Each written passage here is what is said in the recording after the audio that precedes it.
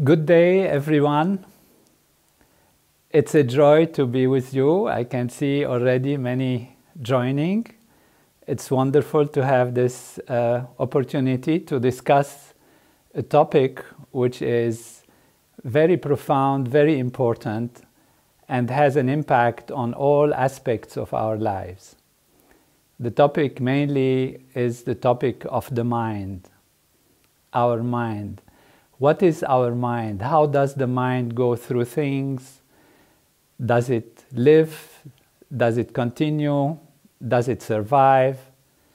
This is a very powerful aspect because it is through our mind and awareness that we dream, that we feel, that we experience, that we plan, and that we create steps of progress and happiness in different fields of our life.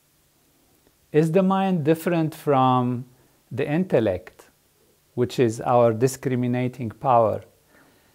Is the mind and consciousness, are they the same? Is the mind different from the body?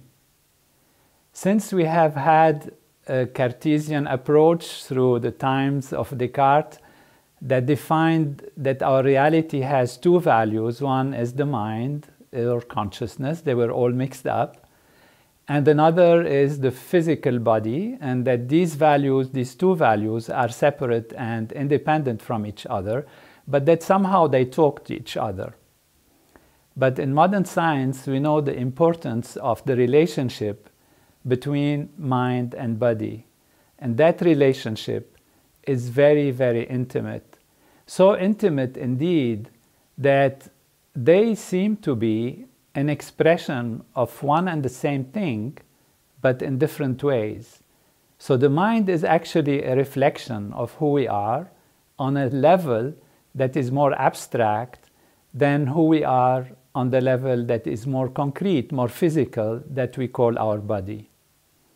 I'd like to start our discussion of mental survival and survival of the mind with a personal story. It is because the mind has played a very important role in my own personal life, trying to understand what it is. I went through medical school, then did research in neuroscience, in brain and cognitive science, then studied and went deep into neurology, and understood many aspects of how actually the physical body influences the mind. It's enough, of course, for you to take a drug or a medicine or have a cold, and you feel that the mind lives a different kind of experience altogether. When you have a cold, for example, which is a physical something that is happening as an inflammation in the physiology, an inflammation in the body, a stress on the body, the mind gets absolutely worked out. And you feel miserable sometimes. And you wonder, will you ever regain that feeling of health and wholeness that you had before? And so, one thing is sure, mind and body are very intimately related. Understanding the different parts of how the physiology, through the different neurons, through the different chemicals, through the different food that we have, influence the mind and can change the mind is one aspect of knowing something about the mind. But I wanted to know more, and I was fascinated by transcendental meditation, which helps us to dive deep, remove our stresses, and have a mind which is more peaceful, and which I practiced for a long time.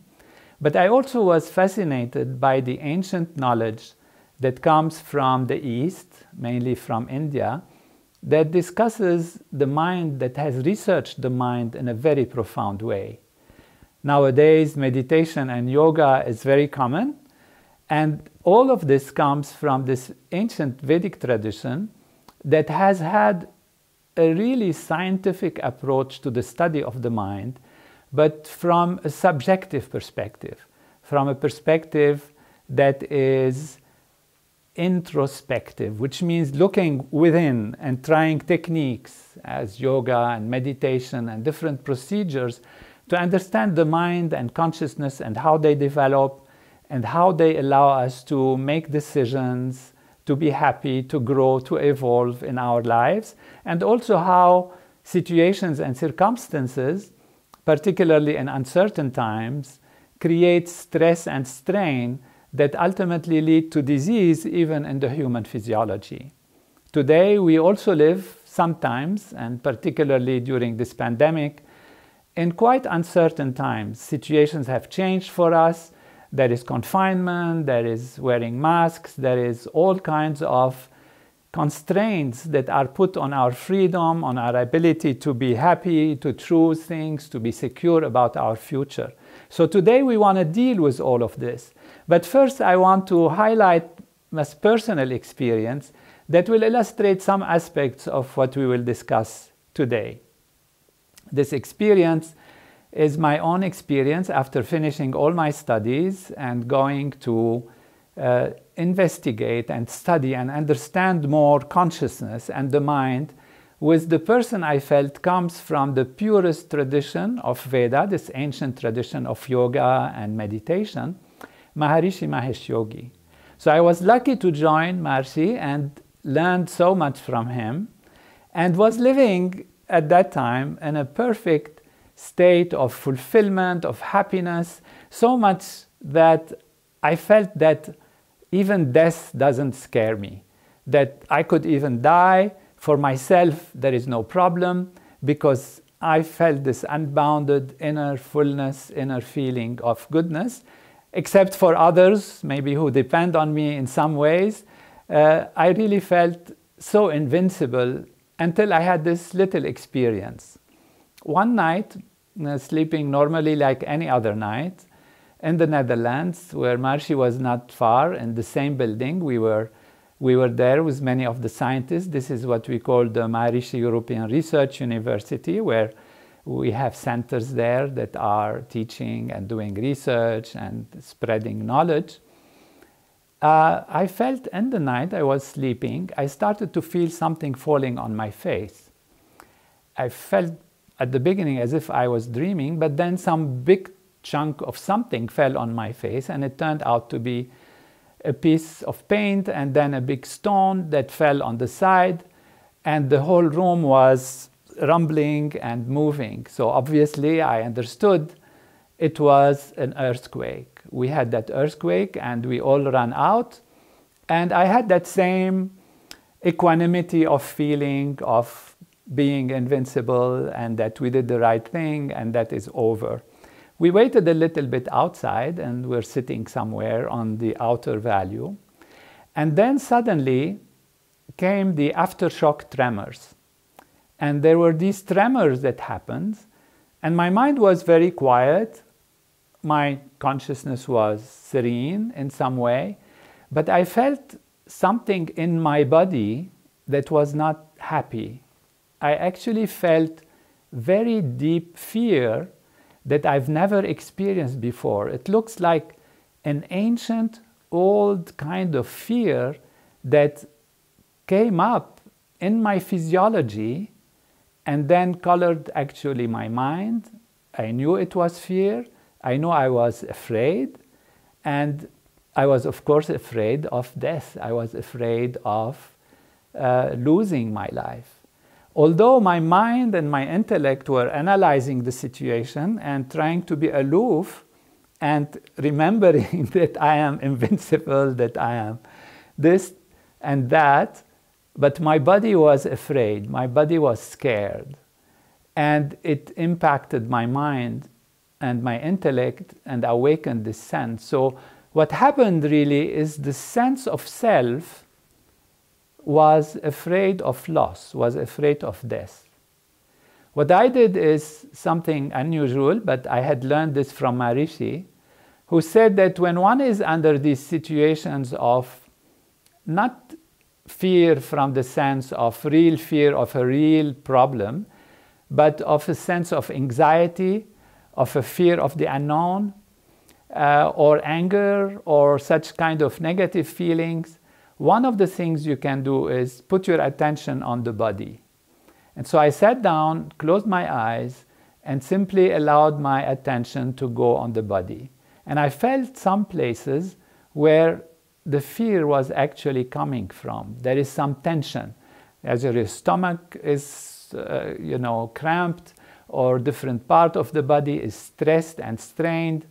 And by having the attention gradually on the body, rather on the mind going crazy about what will happen, how it's going to happen, what is the situation, and the conflict between my intellect and my sense of continuity, yet my philosophy and all of that, and the conflict with the body that actually was feeling pain of fear.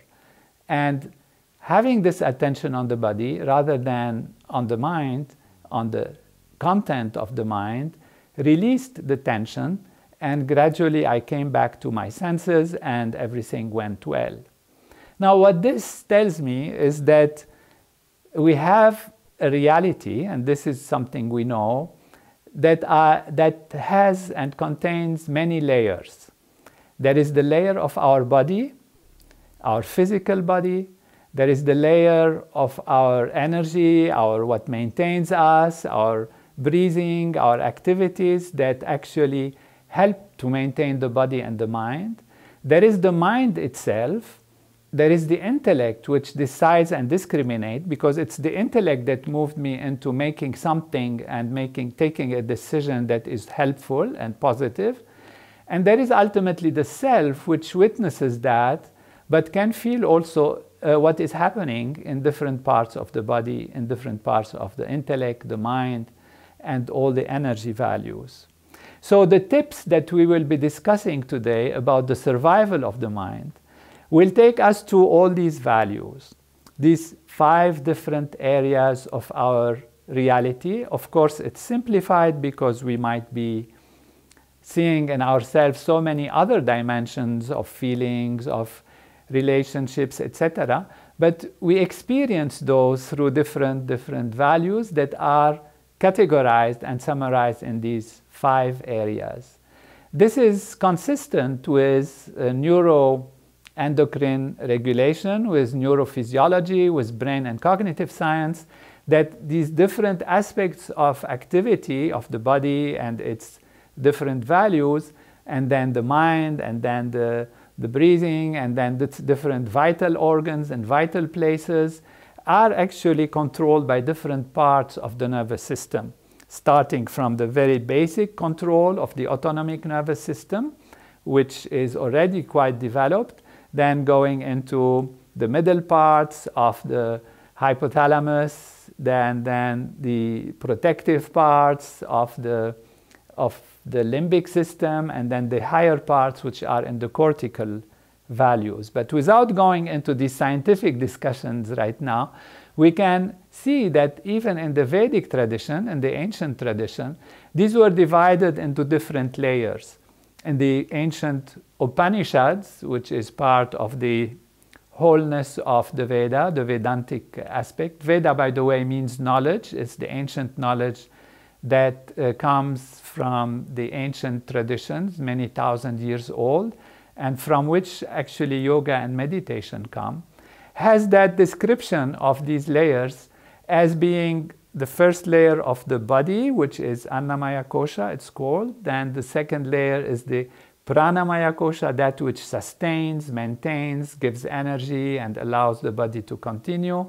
Then there is the Manomaya Kosha, which is the layer of the mind, and then the Vijnanmaya Kosha, that layer of knowledge and discrimination and decision making.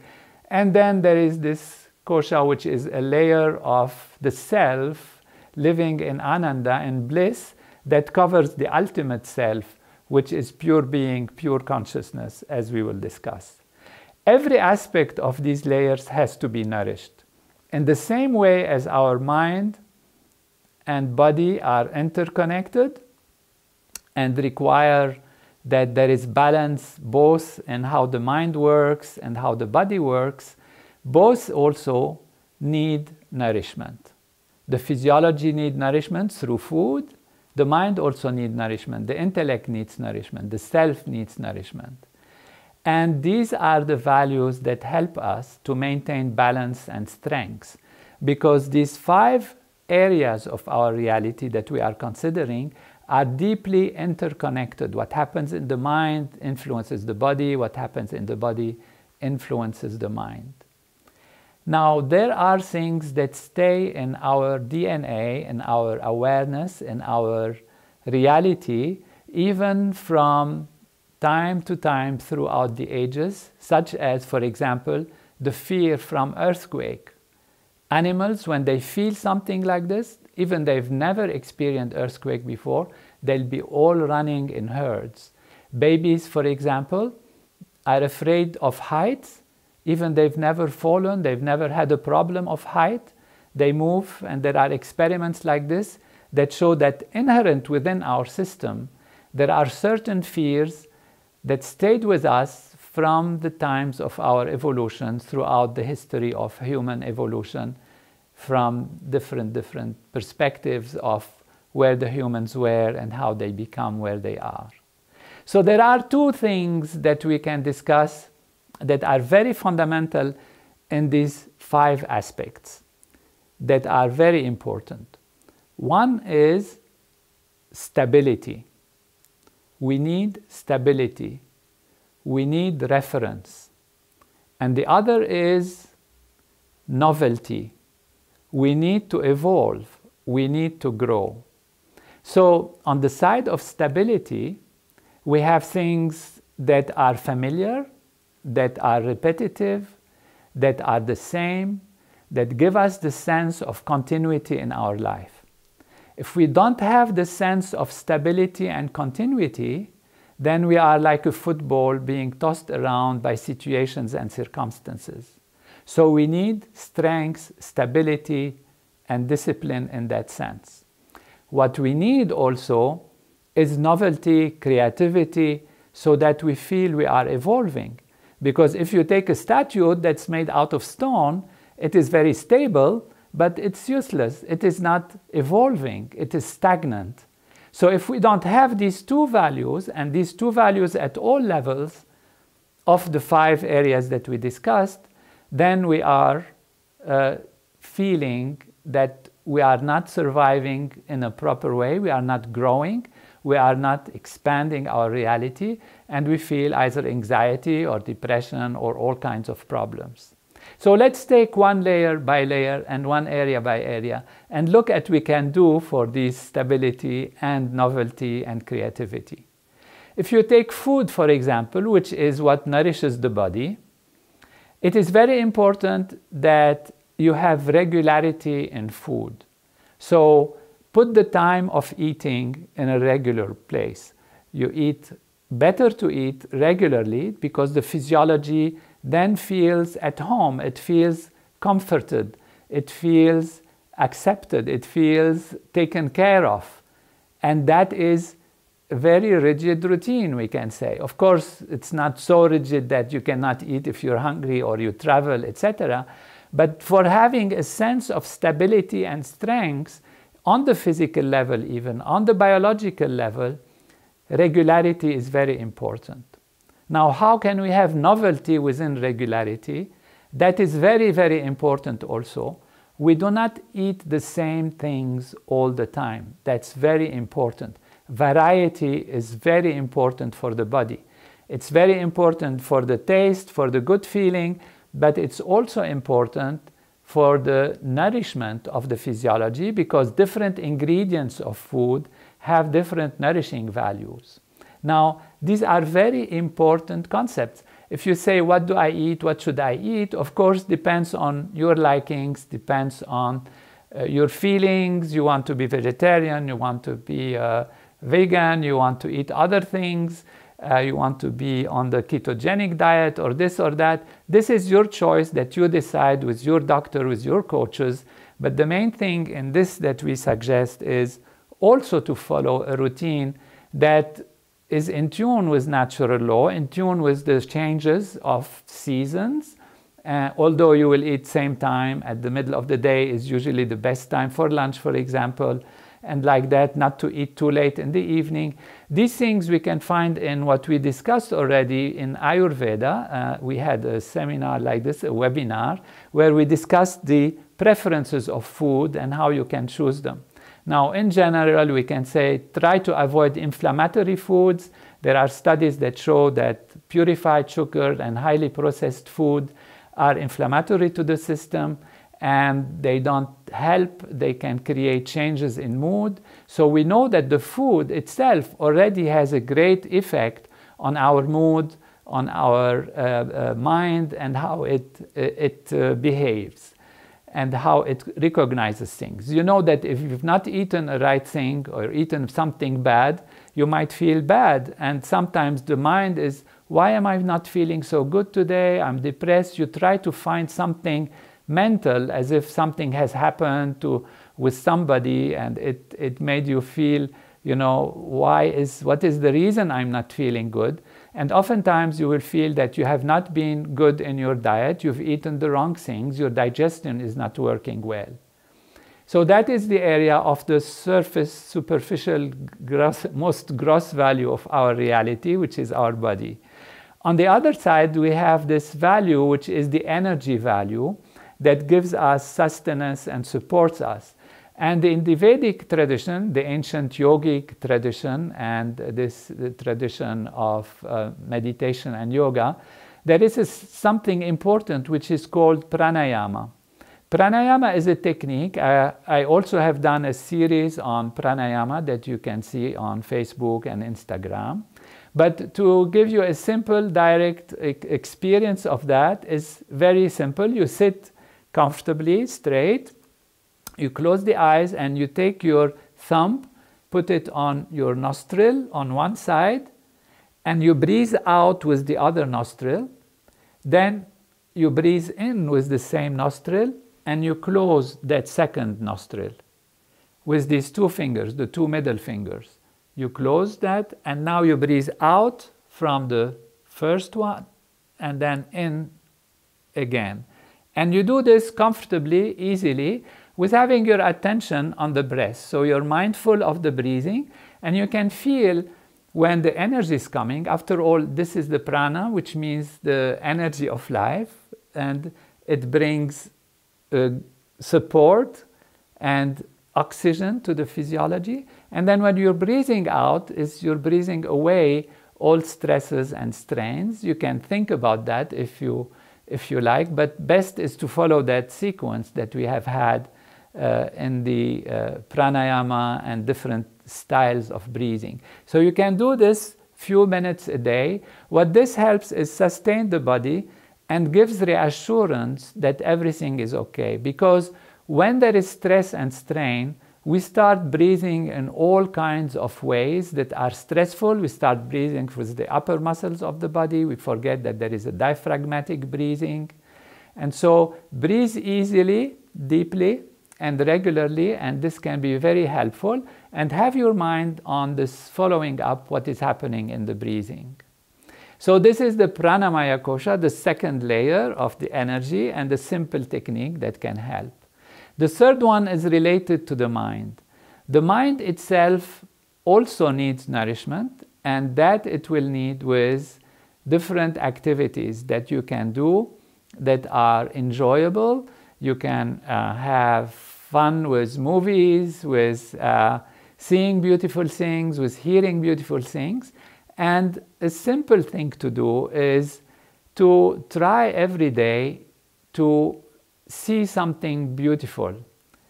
As much as you are living and rushing through life, we usually are not used to being held back at home, and now many aspects are confined and restricted, and we feel angry because there is no novelty, there is no creativity.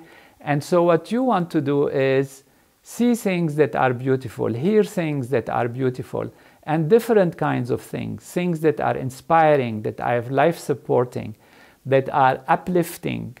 And these things can be as simple as a beautiful flower, a beautiful experience of the sunrise, and like that, take time to do things and experience things and remember things that have happened to you in the past that are fulfilling, and also think of others, not just of your one self, but also what can you do to others that can bring happiness, because that will expand the mind and make it feel more secure. And don't be afraid to do things and to plan things that are positive, that are strong, that are great, that are big.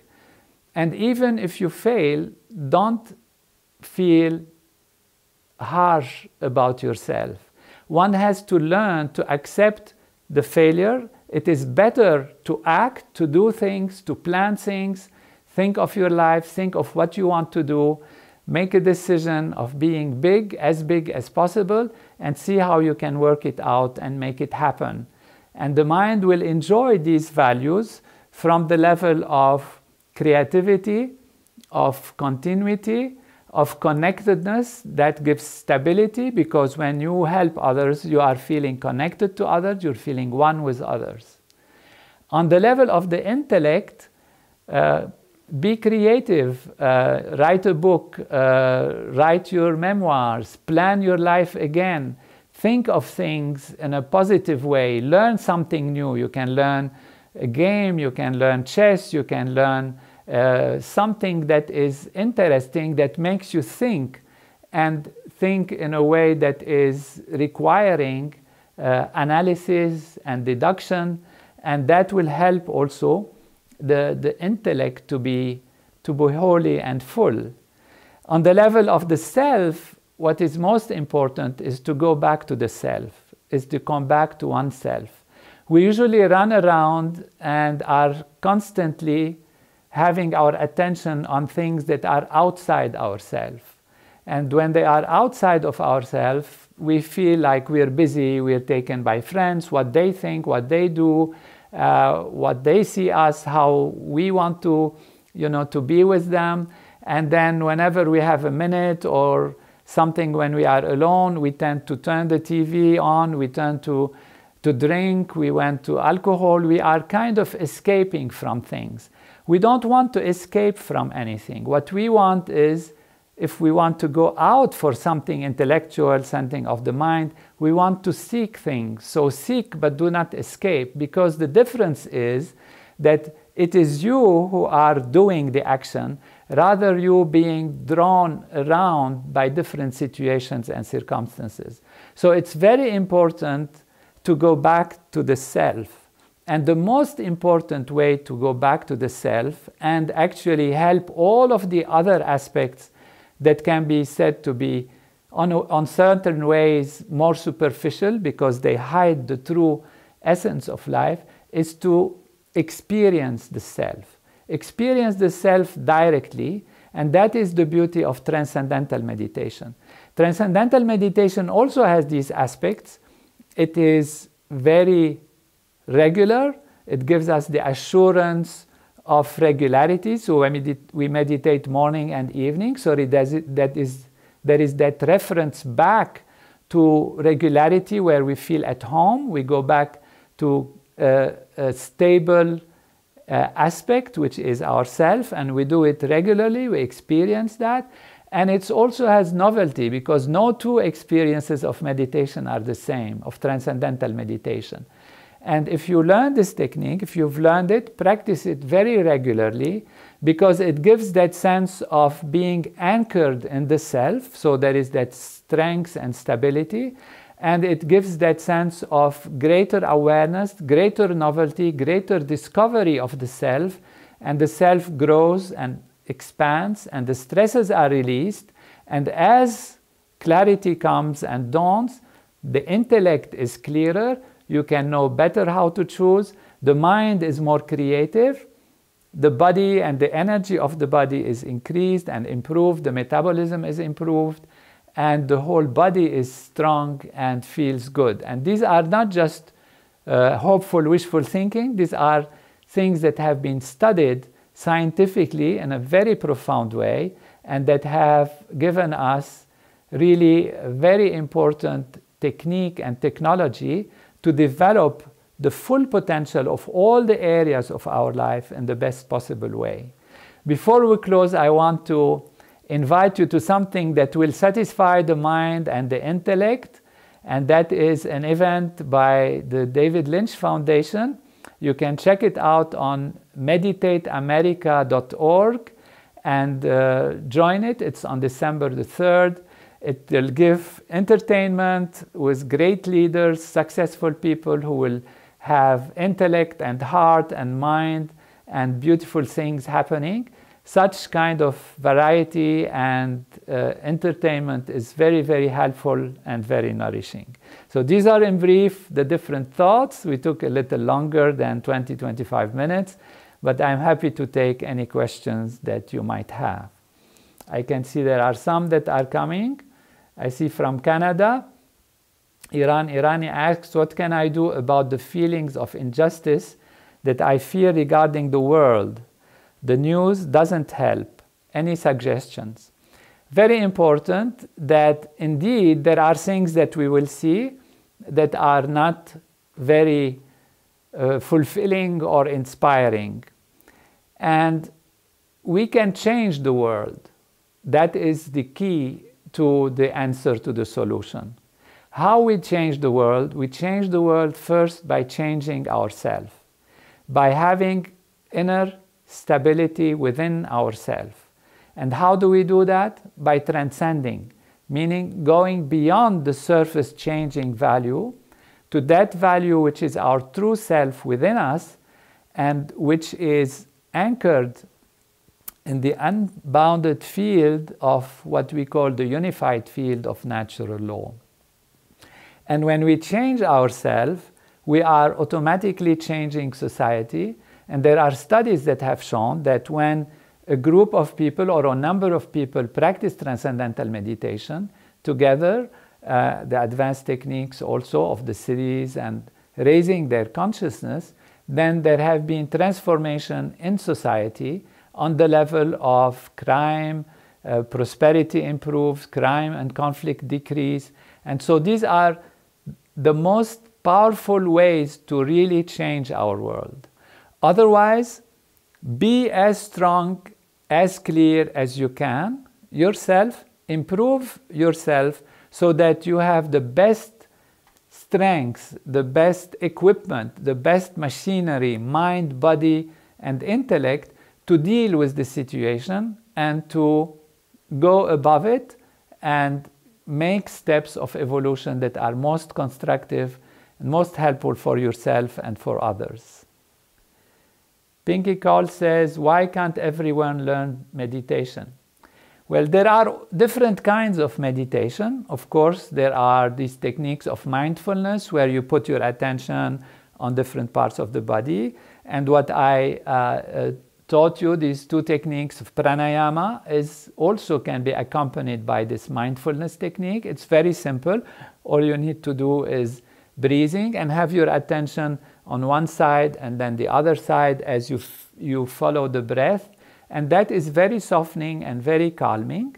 There are techniques where you put your attention on everything. For example, we said food when you eat.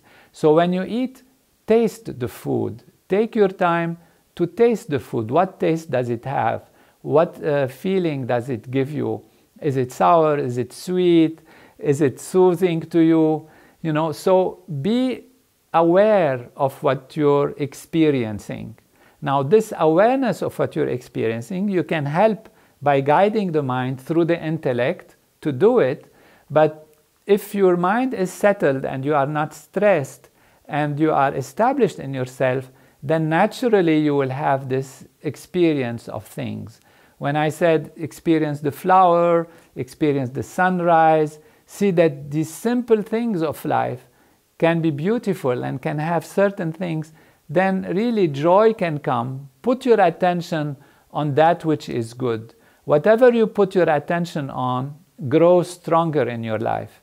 If you put your attention too much on negativity and on stress and the way people are showing things, maybe they are showing things in a certain way because they are wearing yellow glasses and then they see everything yellow. Maybe another wears red glasses and they see everything red. What you want is to have clear glasses so that you see things as they are.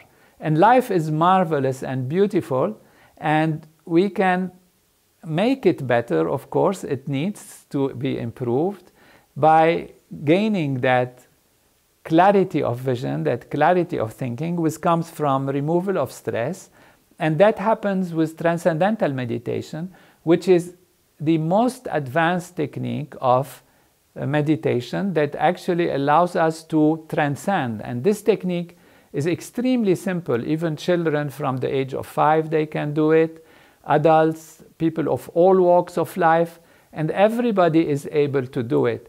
So there are techniques of concentration, of contemplation, and mindfulness in a way that is manipulating and guiding the mind. These can feel or sound difficult for some people, but transcendental meditation, in my experience and the experience of millions of people, is extremely simple and easy to practice. So try that and you will not say anymore that meditation is difficult. I have Leila wants to know, what should our daily priorities be at this time? I think we have to have these two values, rest and activity, stability and novelty, and have the priorities in all these values. When you are thinking of a routine for food, make it a good routine. Routine for sleep, sleep on time. Very important to sleep before a certain hour because the body gains maximum strength in that. So these are simple things. Of course, there are big priorities in terms of changing the world and doing something very profound to ourselves and society. And that I would again say it is first starts with the self, which means transcend, get away from the hustle and bustle. If you are not part of it, if it's not your business, then don't feel drawn by it. Go back to the self. People say, but is that not selfish? It's not selfish because we can only give what we have. If you have happiness, if you have strength, then you can give strength and happiness. So our first responsibility is towards ourself, and then when we have that self developed, that strength developed, then we can help others. So if we want to give maximum to others, we have to be maximum. If we are tired, if we are stressed, if we are sad, then when somebody comes, we will just emanate and give this sadness and this tiredness. So this doesn't help others. Therefore, the priority is gain strength, gain clarity, and then you will see what is best to do for yourself based on your own vocation in life, based on your own talents that you will develop to the maximum, based on your own desires. So what we need is clear vision, clear thinking, stable interior, and use that equipment that we have, which is our physiology, our brain, our mind, our intellect, in the best possible way to help everyone and help ourselves in the best possible ways we can. So Michelle is asking about the cycle of depression and anxiety and what can help. It depends on the situation and how strong it is. It is natural. This is one thing we have to know. Everybody goes through these cycles. So if you go sometimes through cycles where you are very strong and happy and up and all of that, and then there are periods where we are down, or there are periods where we are anxious in a regular way, but then we come up from it and then we feel depressed, then this is part of the natural cycles that can happen if we are not truly clearing up our system from its stresses and strains. So people who practice transcendental meditation, they experience much less anxiety, much less depression, and this has been studied scientifically. So I urge you to learn this technique and then be able to enjoy more stability. So you can have these waves and then they plateau and then you go up and then they plateau. Now, in terms of practical things, again, what you need is stability, reference. It's like going home, going back home. When one is anxious, it's usually somebody who feels they are lost. They are afraid of something and they don't know what it is. They have bad expectations of things. And that happens when we are not feeling at home with ourselves. Now, home, of course, is a place where we say home sweet home, because it's the place that is familiar. So there is familiarity, and if we've had good experiences in our home and have been familiar with it, we feel that sense of stability and strength. Not all of us have good experiences at home. Some people have to go through difficult conditions at home, but they can find the home within. They can find the home that is stability, that is unbounded, that is within ourselves. And that is the beauty of going back to the self, of transcending. This is the reality of life, that everything on the surface comes from one unified field that then manifests as energy fields, and then particles, atoms, molecules, organs, organ systems, human beings, and society. But ultimately, everything comes from that field. That field is a field of consciousness, according to the ancient Vedic tradition and yogic tradition, Vedantic tradition, and that is who we truly are. So ultimately, knowing what we are in a true way, know thyself, gives us that strength and energy and clarity and confidence to face adversity, but able to handle it and get above it. If you have anxiety issues that are more serious, then there are different ways to deal with it. Some important ways are not to be afraid to act. This is very important. You're going to have a lecture, for example, and you're feeling anxious in the lecture. Don't be afraid to fail. Say, I'm going to do it. The main thing is to go and do it. It doesn't matter. That sense of actually doing it is very important, and it will show you that actually often you can do it without a problem. And you might start a little by stuttering or something, and then just go back to your mind, go to yourself and do it. If you want to write a book and you're anxious, you don't feel you're writing the book, you're able to do it. Don't try to write a perfect book. Just start writing. Just start. That is very important, to start things. Otherwise, we are sitting there and afraid and not feeling good about starting and all of that. Oftentimes, you have something to take care of, and when you start it, it starts and it rolls and you enjoy it and it continues. But the start can be difficult. So learn how to start things. Learn how to get yourself into starting and not listening to, the thoughts that are delaying you, that are scaring you. And like this, by accomplishing things and doing things and thinking of others also and helping others also, you feel you're growing. You feel your sense of self grows, because now others are kind of part of yourself, and that will help you in all these areas. But ultimately, the technique that is most effective is transcendental meditation. And of course, if one has advanced issues, one should consult with one's doctor or see if there is a need for more attention. Laura Wiarda's question is, you talk about fear of earthquakes embedded in the physiology. How does this same fear of speaking in groups relate? This is a very important point, and I wanted to also deal with it and give a comparison. Sometimes these fears, they are already embedded in us, and we transpose the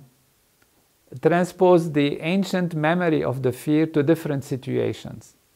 For example, people can be annoyed and become anxious and fearful from noise or cars driving or heights or different situations and circumstances.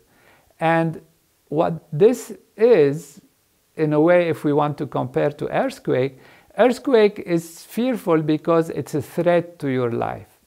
And you feel like you can't do anything about it. And it's the whole earth is shaking. It's a huge thing. And somewhat it was imprinted in our memory, and we transmitted these memories from generation to generation. Like we said, the animals that are scared, the babies that are scared of heights, etc.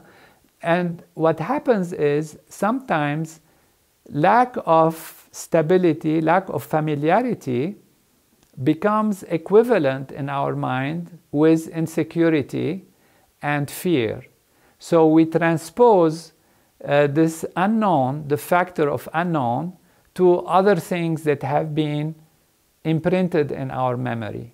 So maybe the original fear was from earthquake, but the earthquake is because of insecurity, unknown of what is going to happen next. And then we find ourselves in a situation where there is some insecurity, we don't know what's going to happen next, and somehow the whole physiology understands this as if it is kind of an earthquake. I give this example just to elaborate how this can happen. And therefore we oftentimes fool ourselves with small values that lead us to believe there is a danger to my life, and this is how the fear comes. And what we need is these examples that we have taken. When you have good routine, when you have stability, when you have familiarity, when you're able to sleep on time, when you're able to eat on time, when you're able to do your exercise in time, which is something I didn't mention, but it's very important, and it's good I'm reminded. It's part of the tips that we have to take care of, is good exercise and regular exercise, but again, not the same exercise all the time, which is also kind of novelty, but stability. Stability in the routine, novelty in the kind of exercise, so different muscles are awakened, different parts of the body are awakened. Otherwise, it becomes boring and we stop doing it. So this regularity, this stability is very important, and novelty also, because it gives us a sense of growth. We are evolving. Life is giving us something new, and we are learning something new, which is part of the nature of life, and that is to grow and evolve. So thank you all for joining us, and for all our friends who are having a Thanksgiving, have a great Thanksgiving, no matter what the circumstances. Stay safe, but enjoy. There are ways to enjoy now. That is another aspect of our stability and strength, and that is to have our friends be with us, to have our familiar people, family and friends be able to gather. So if you're not able to come together in a safe way, then come together through the digital means, through conferencing, and enjoy these different values of life. And again, I'd like to remind you of meditateamerica.org, which is the David Lynch Foundation celebration, which would be very enjoyable on December 3rd. Thank you for joining. Have a great Thanksgiving and a great time. And happy holidays if we don't meet for this end of the year.